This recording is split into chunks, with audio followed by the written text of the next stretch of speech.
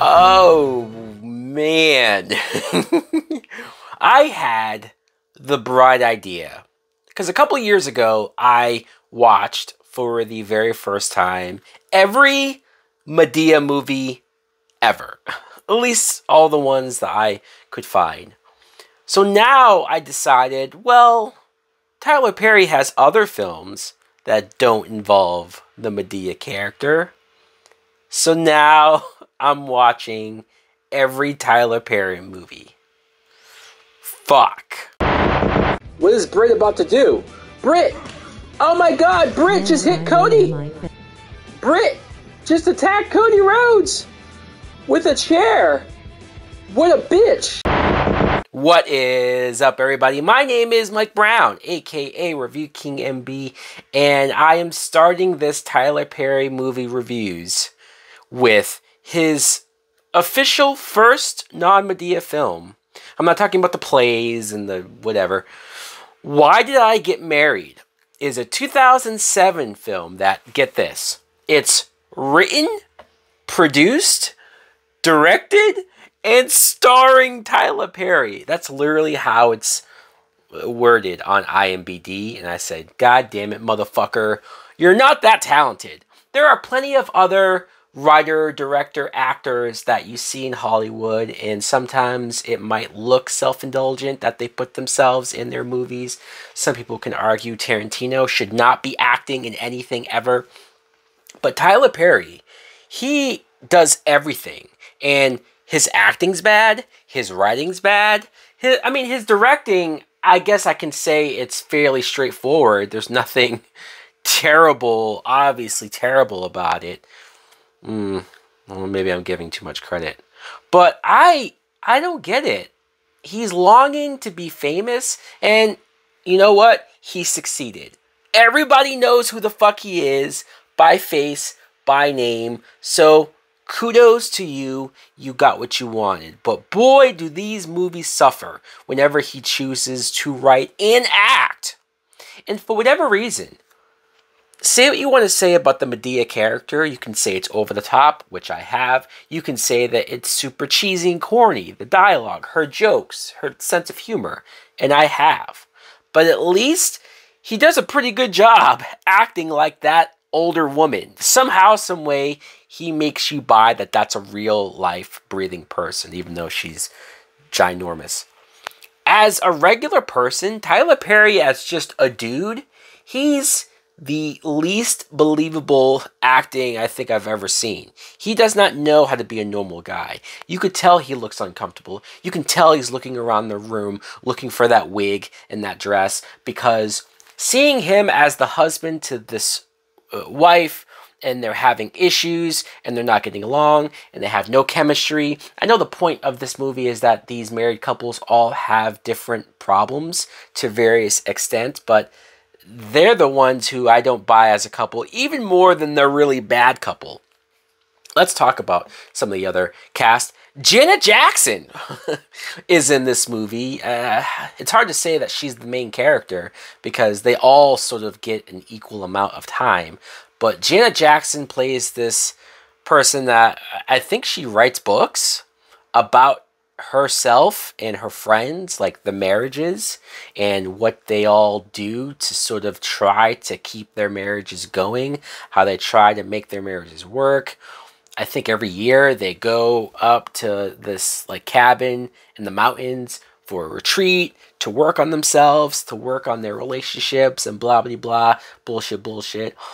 And Janet Jackson and her husband, they probably have the better story out of anyone else, just as far as something relatable or fucked up to where you feel bad for their situation and how they're dealing with it. And acting-wise, she's not bad. She's actually pretty decent, especially from somebody that I know she's been in other movies, but she's not primarily an actress. She's not acted in a lot of things. So I thought she was decent. Jill Scott. This might be the most offensive thing that's in this film. And not just offensive, like, oh, I'm offended, so I'm going to complain. No, I just mean the way that he tries Tyler Perry does, tries to present this in a serious way, but it's so over the top. It's so goofy, and it's so melodramatic. Melodramatic ought to have been the subtitle of this film, given the situation going on here. So Jill Scott is married to this guy. The actor is Malik Yoba, who I've seen in a few things. He's a decent actor. And it's so over the top. It's so goofy. They start off on the plane because they're going. And Jill Scott, she's a bigger woman, right? So the fucking stewardess goes up to her and says, well, because of your weight and size, you either have to pay for 2 seats or you have to leave. And I think I knew that was a thing where bigger people have to pay for 2 seats. But Jill Scott, I didn't think she was that big to warrant the 2-seat rule. It just seemed really weird and super embarrassing that the fucking plane guy did that in front of everybody. But then her husband, he like jokes about it and laughs about it and says, well, I'm not paying for 2 seats, so you're going to have to fucking drive. Goodbye! And huh? He's so much a piece of shit. He's such an asshole, this husband character. And he's also on the plane sitting next to his girlfriend. Yes, his wife, Jill Scott, is being kicked off the plane, and he's sitting next to his girlfriend. Now, I guess Jill Scott doesn't realize that he's openly, obviously cheating on her with this girlfriend. I mean, it's so in her face, but it's just his friend. Yeah, sure. And she drives. Jill Scott drives to the cabin. I thought she was going to spend this whole movie trying to drive, but she gets snowed out and she can't make it, blah, blah, blah. But it's only like the first 20 minutes. She runs into the sheriff of the town, who's some good dude that's really nice to her. But it was such a, why is she putting up with this? I know there are women who are in fucked up relationships and fucked up marriages. I'm not being naive to this. But for whatever reason, Tyler Perry presents these situations in such an unrealistic, in such a non-believable way that I either can't believe how ridiculous this is or how over the top the characters are, but it makes me also not feel bad for some of these characters, like a Jill Scott, when there's one scene where she buys this new lingerie, or not even, it's a nightgown. It's a robe. She's mostly covered up, but she's trying to flirt with her husband in bed, and he just starts laughing at her and saying, you look like you're wearing a tent, and he's being an asshole. And it's like I'm on the verge of laughing because it's so ridiculous, but they're playing the super dramatic music, like, oh, let's feel bad for this situation. No! Fuck that! This is stupid. This is very stupid. Michael Jai White, it was actually refreshing to see him in a movie that wasn't like, hey, he's going to be a martial arts action guy. I mean, he's good at that, but I liked seeing him just playing a dude, right? And him and his wife, who's played by Tasha Smith. At first, I thought she was so annoying. She was so loud, so obnoxious. And I said, I'm going to hate her for the rest of this movie.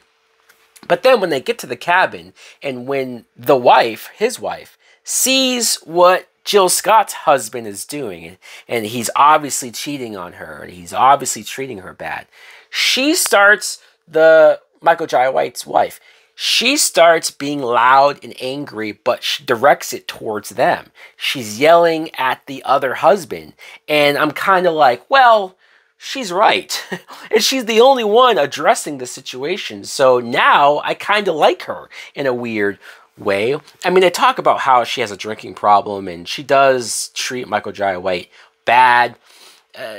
Clearly, Tyler Perry casted Michael Jai White, though, because there's one scene where Michael Jai White comes into the bedroom, and he's wearing like just shorts, and he's fucking huge and jacked and muscles on top of muscles. And I have a feeling Tyler Perry enjoyed that very much. Also, there is this scene, this is like halfway through the movie, where I call it the dinner scene with secrets. Everyone's secret just comes out in, once again, an over-the-top, melodramatic, unrealistic way. And everyone's relationship sort of blows up because everyone has these fucked up situations, fucked up secrets that they have with each other.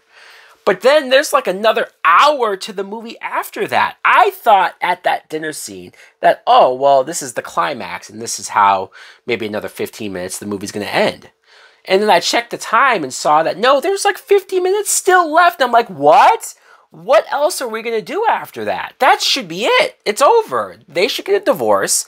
They shouldn't be together anymore. And I don't give a fuck what happens to this couple. But let's be done with this. I could not believe that there was this aftermath of all of this stuff of like, let's watch Tyler Perry and his wife work out their issues, which I didn't care, especially because of how bad his acting was. Let's watch Michael Jai White finally choke his wife. I say finally, I'm not condoning that, but the movie almost made it seem like it wasn't until he grabbed his wife by the neck and almost killed her that she finally started respecting him. And it was like, ooh, how am I supposed to feel about this?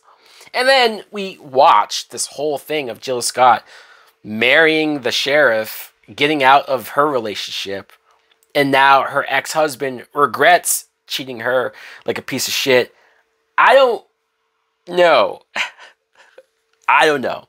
I've seen worse Tyler Perry movies, don't get me wrong. And so that's why I probably won't sit here and say that this is the worst shit I've ever seen. I'm sure I am about to see also worse to come. But I will also say that this is bad. This is bad writing, bad acting. You do have those moments where you can't believe it, and I could absolutely see older black women losing their shit at some of the ridiculousness of this, and I'm sure that's who his audience appeals to. Kudos to Tyler Perry for making these movies so cheap that they make enough money to where he just will not stop. And so let's see how much further I can get without blowing my brains out. All right, guys, let me know in the comments below. Have you seen Why Did I Get Married? Isn't there a sequel to this? God fucking damn it. Later! Time's changing quickly for me and you. The future's come, it's come for you. The moment upon your very eyes. The life around you are hypnotized. I take my 1,144. Hands spread wide open, line up the floor. The things come fast from here on out. No more delay or benefit of doubt. The prophecies, they talk to this time. I've been waiting patiently to bust.